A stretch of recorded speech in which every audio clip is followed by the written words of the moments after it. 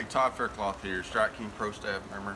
I'll talk to you a little bit about a couple of things that I do to my jig, you know, when I get it out of the package.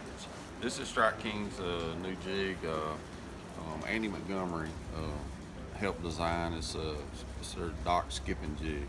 And I'm really excited about this jig. It's a real versatile jig. You can fish this jig around docks. It's really good at skipping. It's got a good strong hook in it. You can fish it around wood, brush. It's just going to be a real versatile jig for us.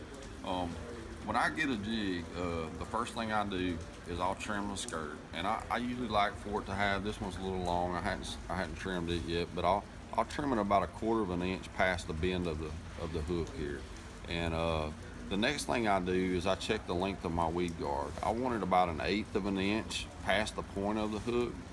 But the most important thing that I do that I don't hardly ever see anybody do is I'll take and spread my weed guard out. I've already spread this one out a little bit, and I just kind of loosen it up a little bit. And what this does is this creates kind of a paintbrush deal to the weed guard there.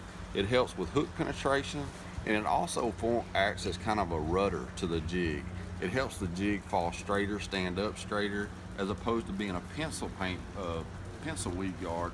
The jig will kind of roll sometimes as it's falling. So give this little trick a try next time you're jig fishing, and I think it'll help you out.